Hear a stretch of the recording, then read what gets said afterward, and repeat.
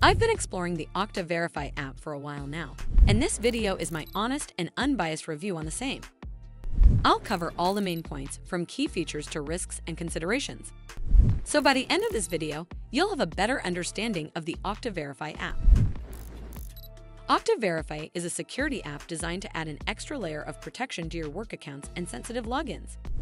Instead of just relying on a password, it asks you to confirm your identity by either tapping a notification on your phone or entering a code from the app. It's mainly used by companies to keep accounts safe from unauthorized access.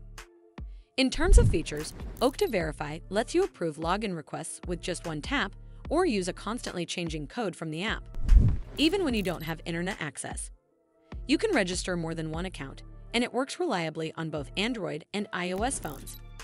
There are no ads or unnecessary pop-ups, and your personal information stays private, with the app using strong security protections. From my personal experience, I found Okta Verify to be surprisingly smooth. Setting it up was quick, just scanning a code from my work IT page and I was done. Most days, it runs quietly in the background, and notifications for login approvals show up fast.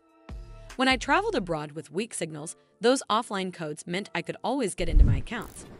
Switching devices, though, was tricky. I needed help from it to get set up again, and that wasn't as seamless as I'd hoped. Still, there are a few drawbacks. If your company sets strict security, you might get bombarded with login prompts, which gets old quickly. Sometimes, notifications came late or not at all, especially if my phone was in battery-saving mode. And if you lose your phone or reinstall the app, getting access back isn't simple. A call to support is almost unavoidable.